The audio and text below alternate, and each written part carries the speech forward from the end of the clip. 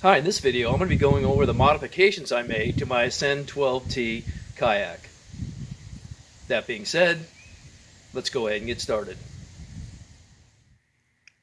In this video I'm going to be going over the modifications I made to my Ascend 12T kayak.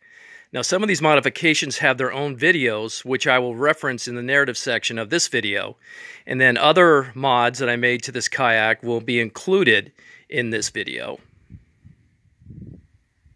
Starting at the rear of the kayak, I have my shortened and modified Minn Kota 30-pound thrust trolling motor, and it is on a custom mount. And down there is the power connection for the trolling motor, and the wiring runs through the hull up to the center front hatch where I have my PWM. And you can also see that I have my cable pedal steering, and those lines also are run through the hull of the kayak. Behind the seat I have an 18 by 12 crate, and inside the crate I have my custom battery box that holds a 55 amp hour battery.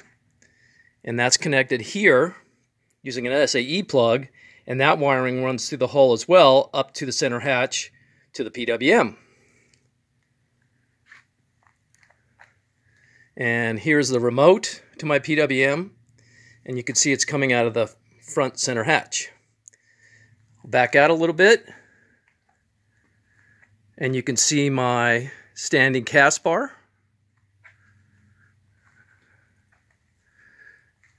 And I'll just give you another view coming this way.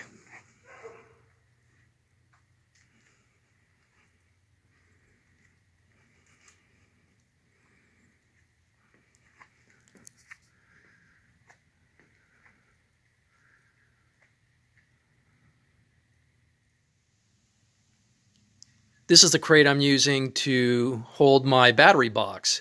It's 18 by 12 inches, and with all this surface area, you can mount a lot of rod holders or leashes or any other kind of accessories you want.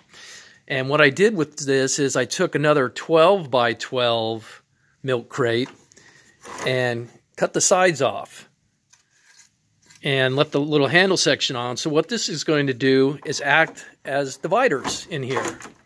So I can set up whatever I want to keep in the crate and keep it from rolling around while I'm out on the water using those dividers. This is a little more detail about my battery box. This is a large plastic ammo can that I got at Harbor Freight. And what I did was I took out this center tray section that's in there, and this fits the 55 amp hour battery I have perfectly. So what I did was I used this top section that opens up, and I mounted my circuit breaker in there along with a USB charging port. And then I ran the wires through the bottom of this top, through this gland nut here, and to my SAE connector that then connects to the power input on the kayak itself.